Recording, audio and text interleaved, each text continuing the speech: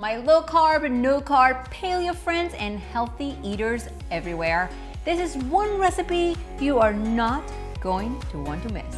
Nacho night got a makeover with this simple and delicious recipe, so stay tuned.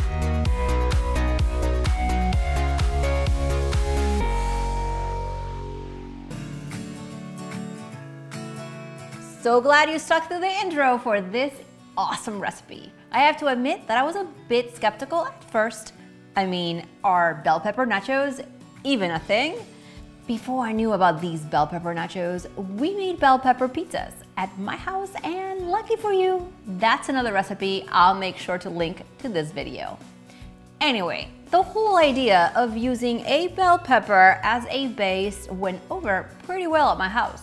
So I decided to use my go-to leftover ingredient from taco night and combine the two. I'm not kidding you when I tell you that I have a thing for using my taco leftovers. From grilled cheese taco sandwiches, quick pasta dinners, skillet taco recipes, to even taco pizza. Taco anything is totally a thing at my house. And it can be at your house too, because I'm gonna share the links to all those below this video. While the oven preheats, I'm gonna take a bell pepper and slice the 4 sides, taking up the most surface, and then cut them into chip-sized pieces. I'm going to put these on the baking pan and bake them for about 5 minutes so they start to cook.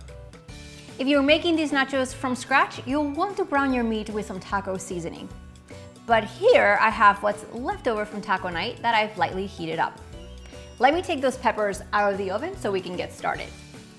So what we want to do first is distribute the taco meat evenly over the peppers. Then I'm gonna add some salsa. I put salsa on everything and I like the salsa warmed up with the nachos. If you want to add jalapenos, add them now. Anything goes, because remember, these are your nachos. Now I'm gonna sprinkle some of the cheese over the top. And oh, I can't forget black olives.